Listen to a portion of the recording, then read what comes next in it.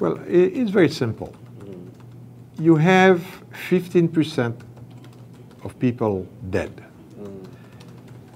80% of structures destroyed. Another 20% of people wounded. 1.2 million people living in tent cities in horrible conditions. I think the priority, if you ask me, the priority is not just HIV/AIDS.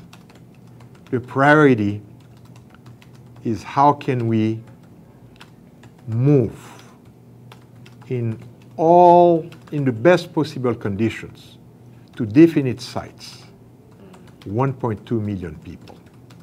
Because by doing so, you will also help control HIV. You will help control TB. So if you want, instead of looking at the problem from an HIV standpoint, I'm looking at it from a justice standpoint, from a human rights standpoint. Relocation doesn't just mean habitats. It would be too simple. Because when you are in the best possible habitat and you don't have any food for your children, you don't have any jobs, you don't have schools, you don't have health care, how good is that? And when you're going to relocate them, it has to be in a community that accepts them. Because many of those communities don't have enough for themselves. So you have to prepare an entire infrastructure. It involves the entire well-being of a patient. It's not just traditional health care. You have a fever, you're sick, they treat that.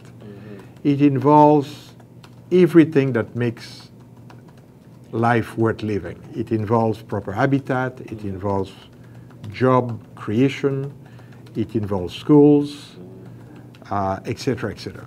So since we've been doing many of that, we have a very good microcredit program that has been quite successful for some time.